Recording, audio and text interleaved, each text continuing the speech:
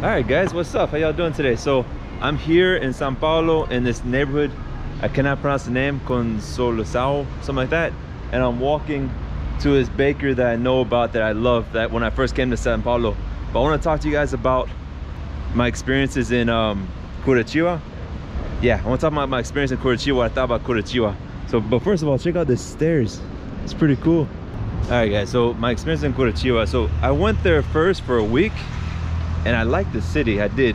Then after the week, I went to Florianopolis and spent a month in Florianopolis. But then I had a decision, where do I want to go next? So I decided to go back to Curitiba and spend a month there, because I just like the city and the environment. But I basically just laid low. I stayed in my apartment and I went to the gym every day just to work out and get my strength back. But what can I say about Curitiba? It's a city that I would say, like, almost like New York City back in the 70s or 80s, which I was born in 83, so I wouldn't know, but the photos I've seen and the photos of how people dress, that kind of stuff. So like the 80s rock kind of style, I saw a lot of that, you know, young people wearing that kind of style, and just the grunginess of the city, but in a good way, in a cool way. There wasn't much going on though, you know. It was safe. There is a lot of homelessness in Brazil that I've noticed, but it's not a danger. I didn't feel unsafe there. Even here in Sao Paulo, I don't feel that unsafe, you know, compared to where I live in other places. But the cost of living wasn't that expensive either. I was basically eating at home, cooking in my kitchen all the time, but sometimes I went out to eat at lunch, and the lunches were around maybe $5, $7 or so. Hold on, let me just pay attention where I'm going so I don't get lost. Check out the surroundings here. I decided to walk instead of taking the metro, even though the metro here is amazing. It's the biggest metro I've ever been in, you know, here in Sao Paulo. They actually have 3 stories. I went down, the metro is underground, and then I went down 3 or 4 stories further underground. I told my friend I was in purgatory. Super nice place. I'm kind of going back to my roots with this video, the walk and talk tours, but whatever. Let me know in the comments if you guys like this kind of videos instead of me sitting in front of the camera in the apartment.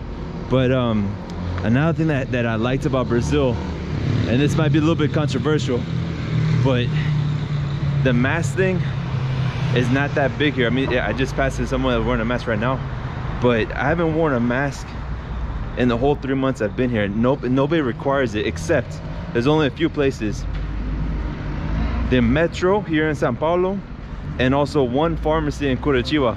Literally only once. I went to several pharmacies. The pharmacy told me, hey, when I walked in, put on a mask.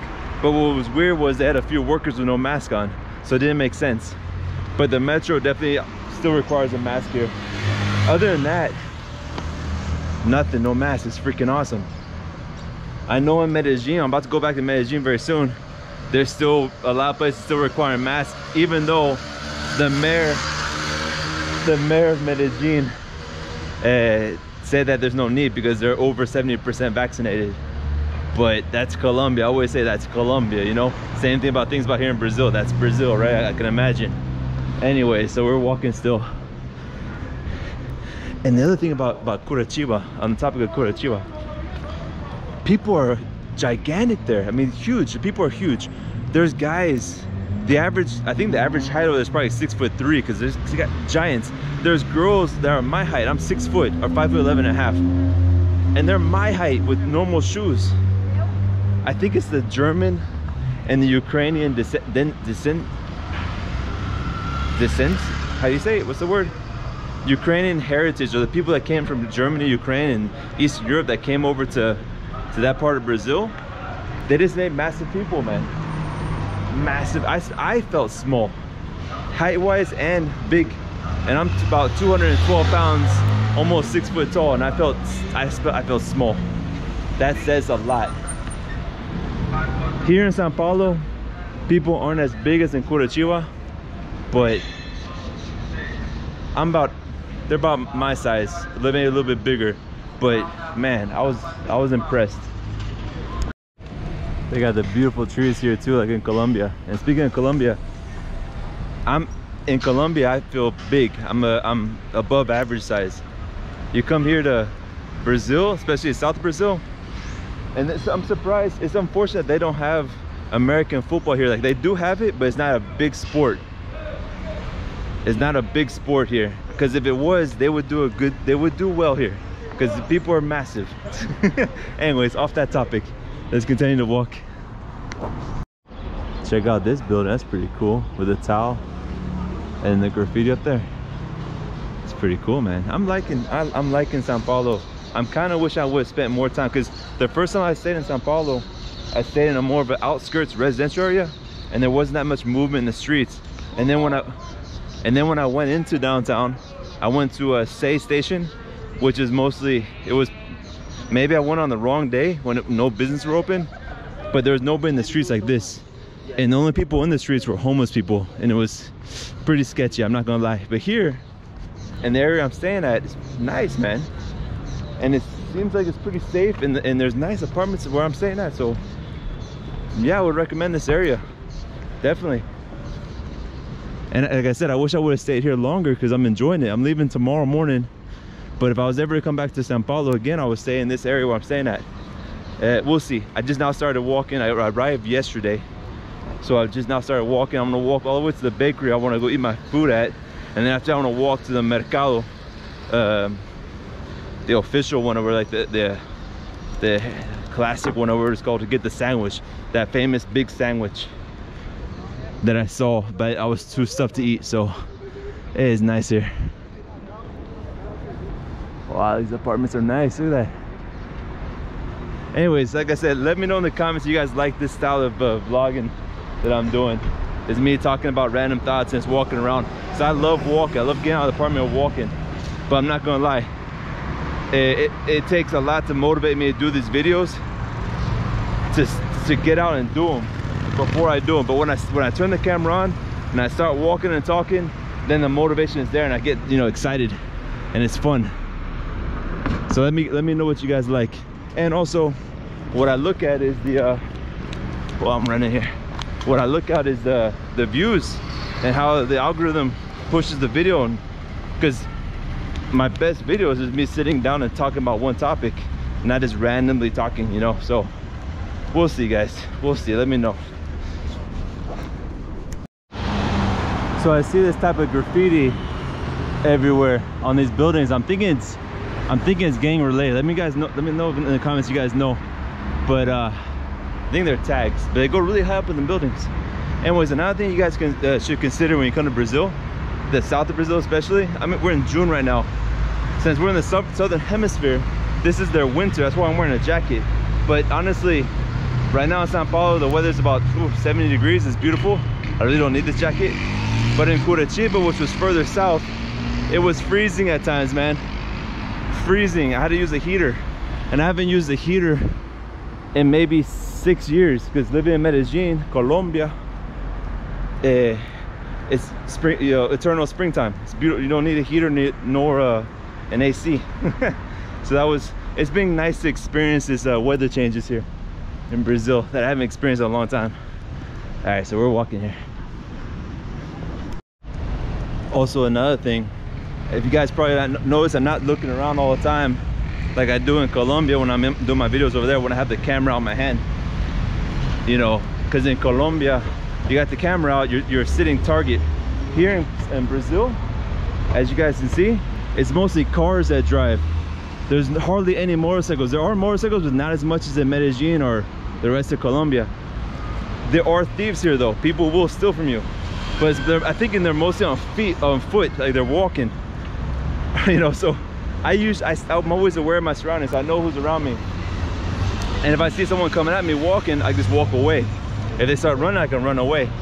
Versus a motorcycle, you can't really escape that, you know. Hold on. Look at that graffiti over there. It's so beautiful. All right, so what I was saying was, I can see someone, like I see that guy over there from a distance. All right, and I'm watching him. If I see that he's kind of looking at me and he has his hands in his pocket, and he starts walking towards me, then I gotta worry. But I can, the key is knowing where the hands are. Hold on. Nice. The key is knowing where their hands are at all times. If you can see their hands, you know what they're gonna do, right? If their hands are empty, they're not really a threat. If they're not walking towards you, they're not a threat. But since they're on foot, I kind of can see that in distance. I can observe and make my reactions. In Colombia, there are motorcycles. I mean, that's why I'm always like scanning the areas, because you never know where they're gonna pop out of. But here is less likely. Not saying it doesn't happen though, it does. And you gotta be careful. And that's why you gotta, for example, in this situation here, physical fitness is good. Work on your walk and work on your sprinting, your running. But if they come up and you can't escape, just give them your cell phone, give them your camera. All right, so anyways, my point is, I feel safer here in Brazil than I do in Colombia. Even though I'm not saying I don't feel safe in Colombia, because I love it there and I live there. I'm going back there. But I'm less on the swivel here, even though I am on the swivel. Let me know if that makes sense, guys. Anyways, let's keep walking. That's beautiful, that church right there. I'll find out the name, but it's gorgeous. And the bakery's right there in front of it. So the bakery's called Santa Teresa with a Z. I mean, I've already seen the church, I've been inside, it's beautiful and all, but that food, the coxinha that they have, it's like basically a drumstick, chicken drumstick coated with cream cheese and then fried in potato breading. Oh, it's to die for. Anyways, let me go eat that. All right, guys, so that church is called the Sao Paolo Metropolitana. It's a church, it's beautiful. Let's go get the food. And I believe behind that church is Say Station, I believe. Correct me if I'm wrong. All right, guys, here's the bakery. It's been around since 1872. Santa Teresa with a Z. Delicious. And when you come into the bakery, you got, oh, this is a exit.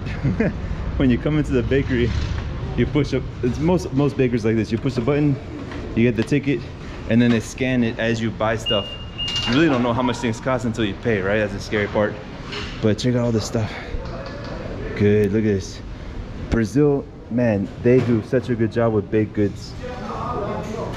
I'm surprised I'm not returning back to Colombia fatter. It's probably because all the workout I did. But hey, carrot cake is also great here in Colombia. But what I like is this one. That one right there. Whoa, that's good. All right, guys, so here's what I walked all the way for. This one. See that chicken leg, there's the bone. It's covered with the potato breading. Inside is cream cheese. Inside that is the chicken.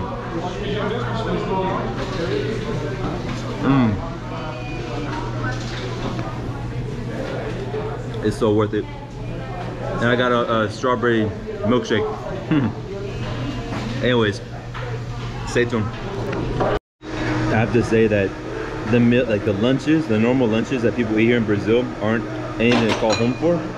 But the salgados, like things like this are great. The desserts, the baked goods, the salgados, which are like, you know, salty things like this, are so good. So I'm actually not gonna eat a normal lunch. I'm just gonna eat a bunch of this. My last day in Brazil, eat a bunch of these kind of things, and then call it a day. So not gonna, because here in Brazil, when you eat lunch at a normal place, they fill you up with rice. Rice is good, but not so good, right? I'd rather have things like this. I can make rice at home, right? Anyways, stay tuned. All right, guys, so I already paid, and I forgot how much I spent. But whatever, it's on credit. Anyways, you get this ticket, right? And you stick it here. And then now you're allowed to leave. Wait, not leave, there you go. Oh, yeah, Lord for Dios. Anyways, now I'm gonna walk to that main market. Hopefully I'll walk this food off and get that sandwich. On the way, I want to show you guys what Sao Paulo looks like. It is kind of dangerous here, you gotta be careful, but have your wits on you. Yeah, wits about you.